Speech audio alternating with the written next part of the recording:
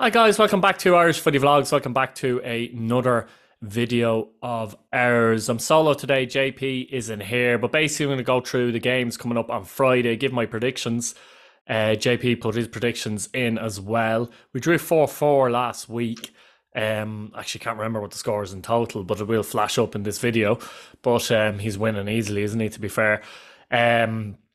And I'll reference some of the games from last week as well. Didn't get a chance to do a review of the games last week, but we'll go through them anyway. We'll start off with Derry City and Galway United at the Brandywell. And obviously the Candy Stripes were beaten last time out against Bohemians at Dalymount Park.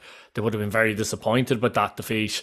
First defeat of the season though, still second in the league, 4 points out of Galway in 5th place. But yeah, Derry would have been disappointed with the results, obviously, and the performance, I think, against Bohemians in that particular game. Some of the goals they give away were very poor. Obviously, the first goal, Sam Todd makes an error, essentially. But I think the second goal is nearly worse in many ways, because whereas the first goal was an error, an individual error, which can happen sometimes, you know. The second goal was a poor corner that they gave away from Derry's point of view. They have enough bodies in the box to deal with it. And they just didn't deal with it. It wasn't even what you would call a fantastic corner kick or anything like that. They'd really be disappointed they didn't deal with that. So I think Rory Higgins on the side would be very disappointed, of course. Obviously, key players coming into this game.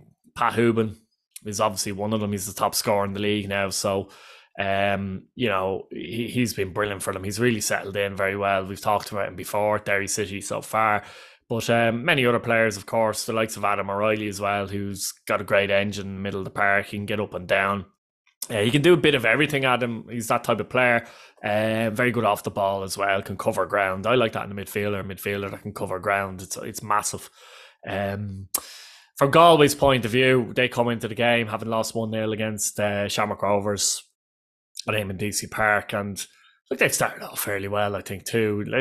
Pleased enough with the position they're in. They'll be pleased enough with the points they're in. They're hard to beat. That's one of the things you'd want when you're coming up, is to be hard to beat. And Galway certainly have been hard to beat. In this game, again, I don't think they'll be easily beat whatsoever. I think I do think it'll be tight. Derry will be looking to hit back, obviously, having lost and playing at home, where they've been perfect this year so far, actually. It's actually the opposite for them this year so far. They've won every game at home, but they actually haven't won away from home yet this season either, Derry City. Galway haven't been bad on the road. I mean, the 1-0 defeat against table toppers Shelbourne was nothing to be disappointed with. And all their games they have lost, actually, they've been beaten 1-0. Pats at home, Shamrock Rovers, of course, at home late on, and Shelbourne. So, you know, they'd be looking at themselves and saying, look, we've decent points on the board, and even in the games we did lose, they were very tight as well. So that's something that I think that they'll be fairly pleased with going into the game. And, you know, from their point of view, I think, you know, key players, for me, David Hurley still, I think, you know, people often say how good, you know, Galway are from set pieces, but you need somebody who had a good delivery as well. And David Hurley certainly has that in his locker, and he's just a good all-round midfield player. I think he's a key player for them. I've been impressed with Ed McCarthy so far this season as well. I think Ed has been very good for Galway and gives them something else, particularly on a counter-attack. If you're countering, Ed McCarthy's very dangerous. I've been impressed with him. He's a good player, and he's settled into the Premier Division fairly well too. So he's another player that Derry will have to be very mindful going into this game, in my personal opinion. They probably want more goals from the strikers as such, Galway. I know Stephen Walsh hasn't scored so far this season, for example, for them. But Ed McCarthy and Hurley at this minute in time, the way they're playing, certainly from an attacking point of view, are probably their two key players. So I'm going to go for Derry City to win this, but I'll go for Derry 2, Galway 1. Now JP's more confident. He's gone for Derry City to win by 3-0 in this one. So let us know what you think in the comments. What's the score going to be in this game? Who are the key players? If you're a Derry fan or a Galway fan, who do you fancy going into the game in terms of being key players, etc.? Let me know down in the comments. Next up, we have Drogheda United and St Patrick's Athletic at Weavers Park, and both teams will be disappointed with their last results. Of course, both teams were beaten the last time they played. Drogheda beaten in Sligo. I watched that game actually, and Pat's beating home the Shells. I was at that game. So Yeah, I mean, Drogheda coming into the game, they're ninth in the league and 4 points, but only 2 points behind Pats, by the way, with a game in hand, which is interesting too. And it's a big game for both sides. Drogheda, usually when after back of a bad performance, they come back fighting with a win, and they did that at home to Bows after they lost at home to Waterford. But the performance in Sligo was nothing compared to the performance at home to Waterford, to be honest with you. It doesn't even compare. Um, they probably in the Sligo match they struggled to deal with the movement of Sligo Rovers. To be honest, Mata, Hartman, and Power very interchangeable, very link up very well. They support the striker very well. The two boys, even Ellis Chapman as well, actually from midfield does that too. And without talking too much about Sligo, because we'll be talking about them soon, but Drogheda struggled to deal with them and conceded obviously some goals in the game. But in terms of Drogheda and the way they played, I thought they were all right. Like they had chances in the game, they had opportunities from set pieces that they could have taken. I think Franz Perrault hasn't scored for the club yet.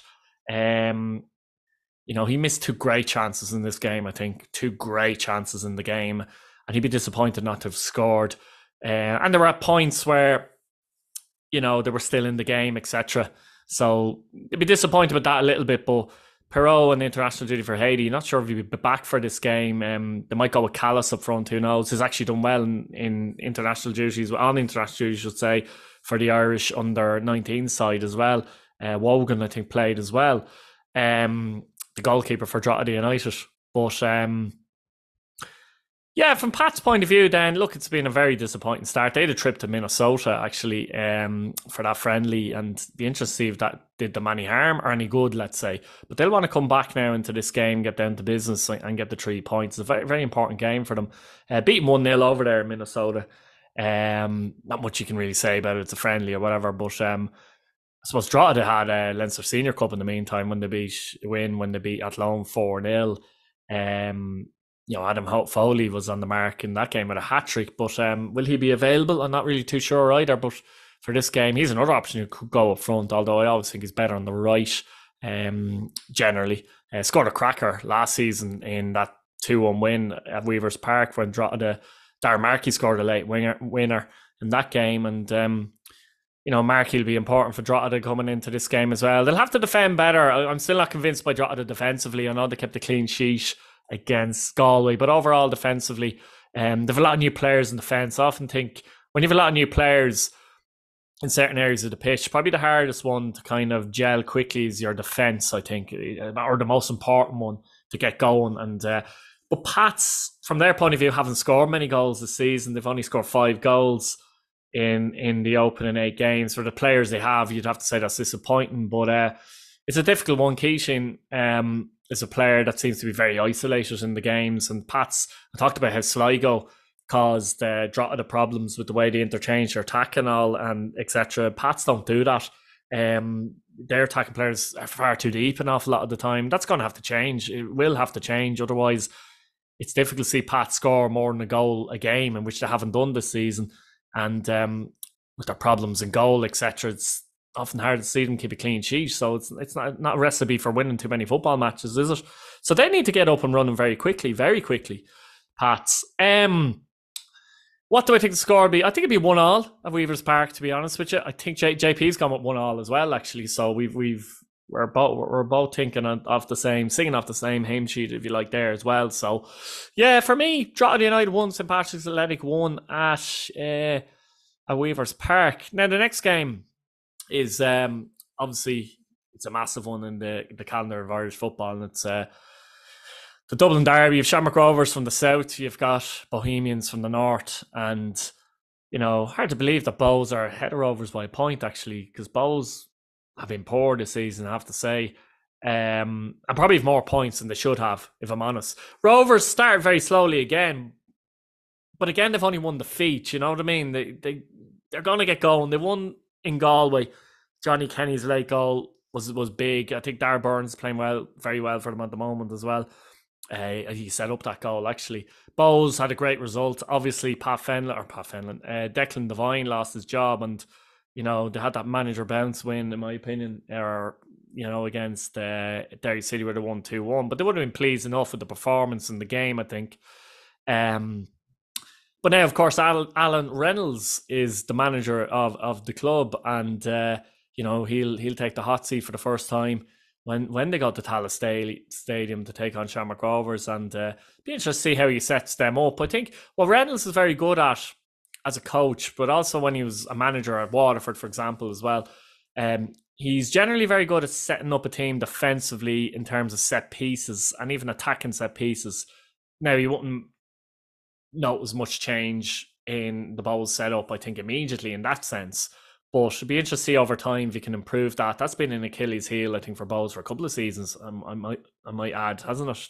To be fair, but it's often a tough game to predict this. Form does often go out the window. I mean, Bows had a great record for a while there against Rovers, even though Rovers were winning the league title, etc. Now Rovers have hit back a little bit now, and I think the last time Bows might have beat them was 1-0 at Dalymount Park. Was that the first game that Keith Long actually lost his job? It might have been.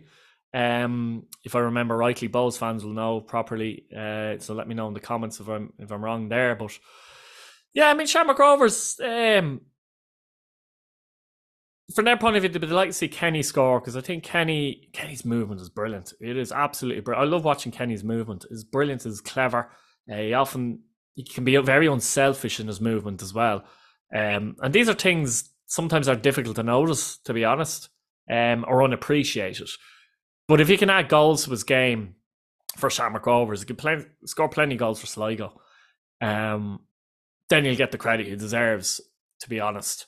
So it'll be interesting to see how he gets on this game.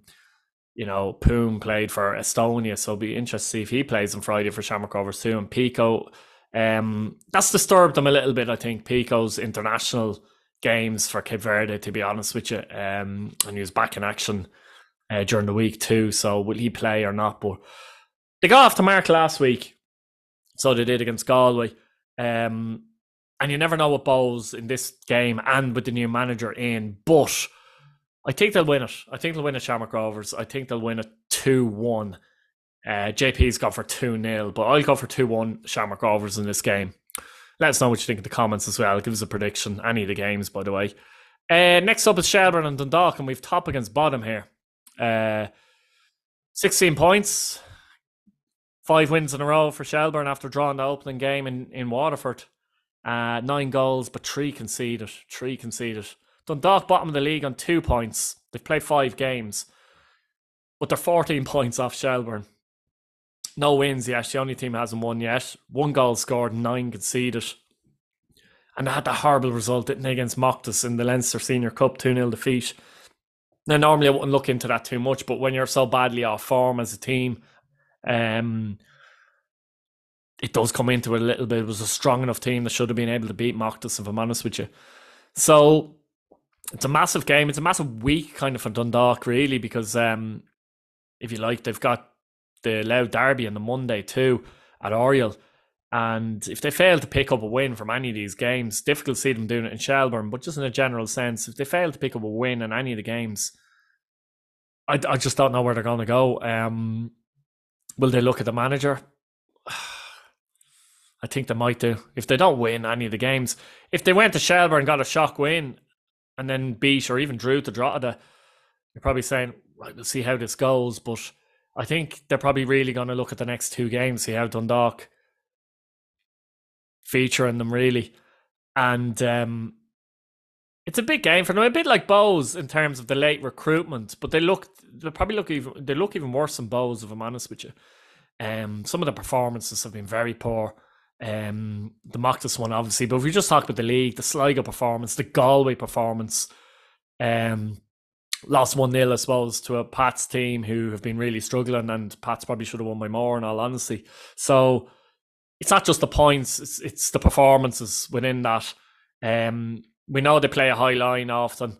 They picked up a point against Waterford, in which they probably should have won the game, to be honest. They're probably unlucky not to get a penalty as well, to be fair to them in that football match, I thought.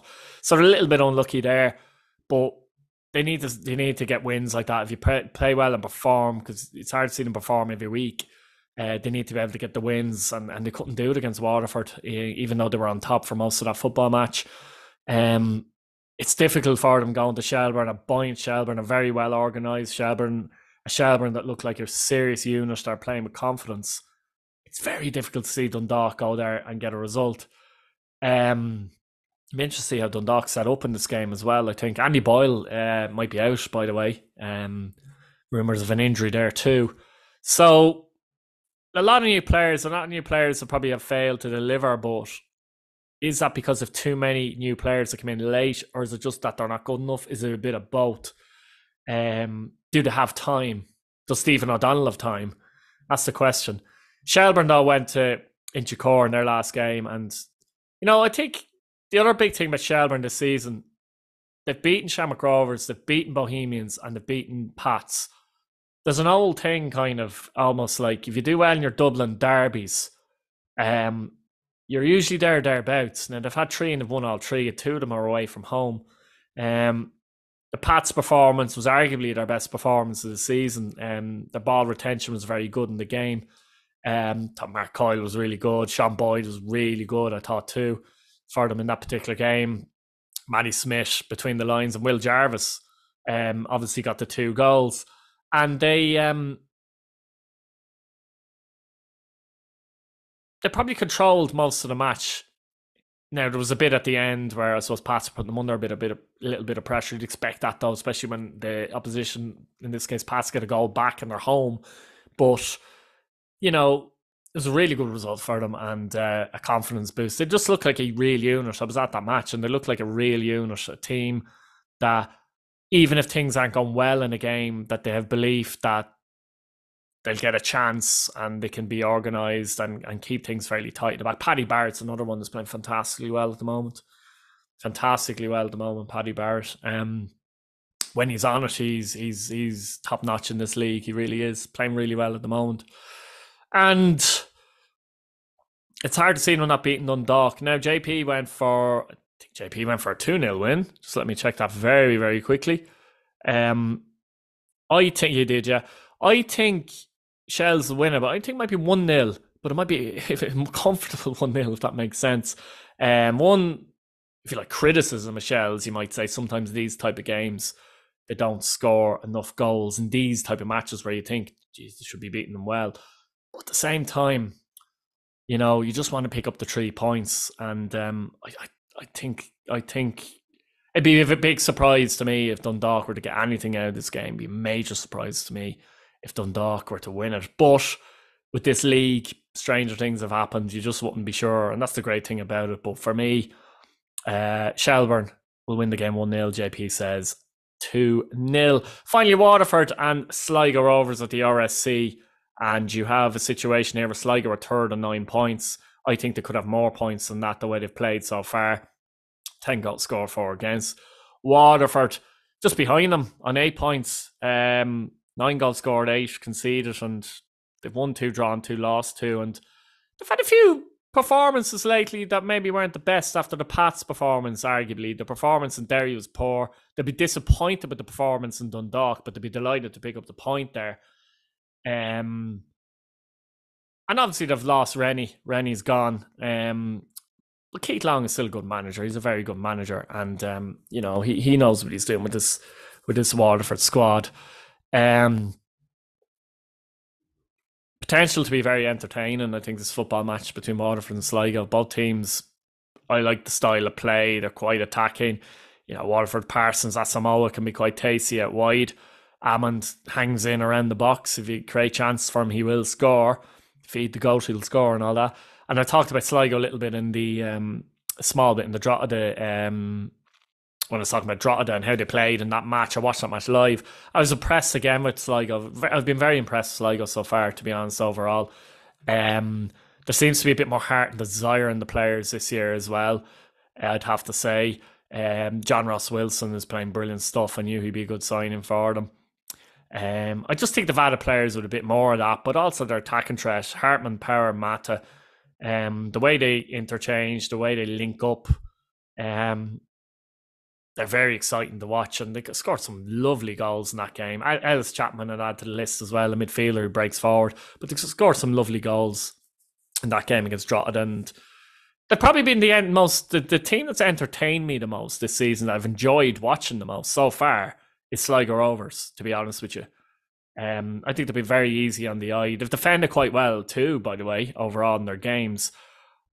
And even in some of the games they didn't win, they were a little bit unlucky. They're very unlucky at home to Shelbourne, who are flying.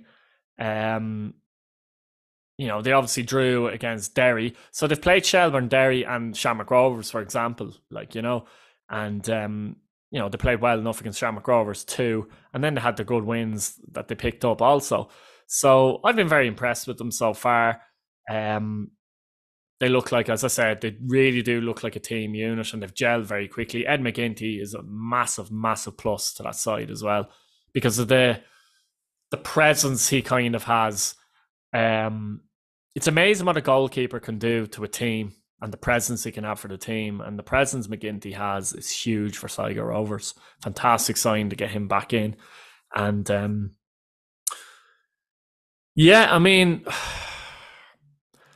the game itself is difficult. Waterford are quite strong in midfield. Now, Barry Bagley might be available for this game. We don't know. He was called up to international duty by Northern Ireland under 21s, and he wasn't available. I don't think he played in the games. I think he picked up an injury, so he's big for them. But if he doesn't play, they'll probably have McDonald and O'Keefe in midfield, who've been quite good too. So, they like to control the game in the middle of the park, and both teams are strong enough, though, in the middle of the park. It'd be a really exciting game, I think, this one. It might be a game I have to watch back, actually. But yeah, I don't know. I'm thinking result-wise. I have to see what I said. JP probably agrees with the entertainment value that I'm talking about, because he's gone for 2-2 in this game. I've gone for 1-1.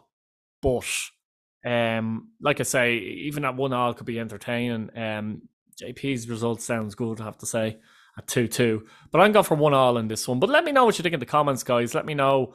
Give us a few predictions for all the games. Any key players in the Waterford Sligo game that you look out for? Or what players have impressed you in general this season, actually? It doesn't matter what fan you are. What player has impressed you in general this season?